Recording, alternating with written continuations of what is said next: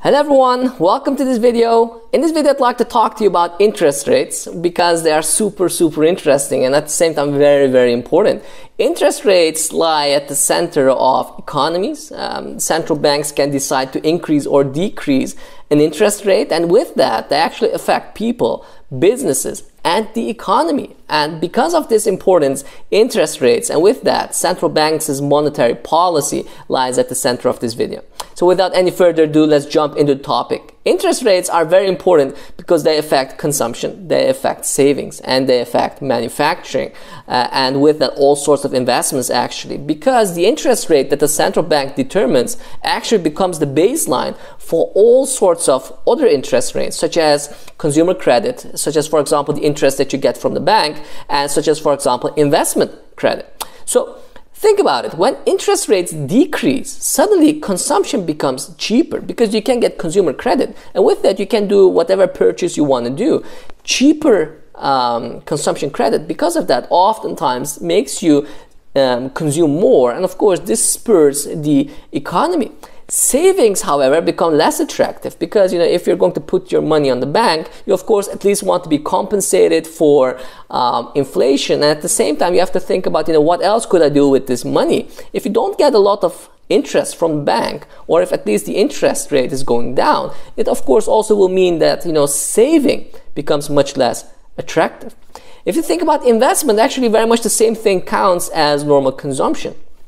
When interest rates go down, again, getting credit for all sorts of investment, particularly so for manufacturing that might be even more so capital consuming, it will become much cheaper. You are oftentimes earlier going to get back the return on investment, and because of that, again, decreasing the interest rate will spur economic growth because it will not only increase consumption, at the same time it will also increase investment. Of course, there's a flip side to this whole story, because if you make people consume more, if you make people spend more, also invest more, if people are going to save less, or if people are going to sit much less on their money, this means that suddenly the expenditure of money, so the supply of money is going to increase, but the demand for it, so the amount of products, the amount of services, they're kind of going to stay fixed, especially if you see big jumps, big decreases in the interest rate. What you will see then is that the demand and supply rule is going to work in favor of inflation. You will have much more money on the market through credits, through borrowing, but you will have kind of the same amount of goods and services. This is going to lead to inflation. Inflation is of course harmful to the economy because it will it will prevent you from seeing the future. You won't know what tomorrow prices are going to be. It will lead to a less interesting climate for companies because they will of course have to balance their workers' wage with this inflation, and so on. So the central bank, of course, it wants to spur economic growth, but not just at the cost of everything. It has to think about how much is this going to hurt my economy, and you can't just increase money supply unlimitedly. You have to think about the inflationary pressures that are going to come with this. Especially if you are a small country, this is going to be even more so important. For the US, for example, this is much less important because the US dollar is of course used all over the world.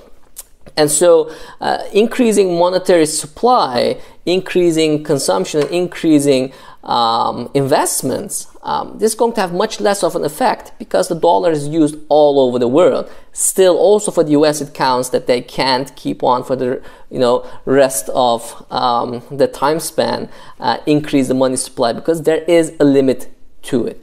So the opposite of this whole story, of course, also counts. When interest rates goes up, consumption becomes less interesting because consumption becomes more expensive because consumer credits become more expensive. At the same time, investment and manufacturing, of course, will also get a hit because, again, especially capital investments, capital-intensive investments will get a big hit because you need to borrow a lot. But if this is expensive, you might want to postpone this investment, but saving will become more interesting because the interest rate is going to go up, and saving will become something much more attractive compared to other means of spending money. Generally speaking, interest rates have two effects, two sides of a medallion, and because of that, it's very important to think of as a central bank what you're going to do so.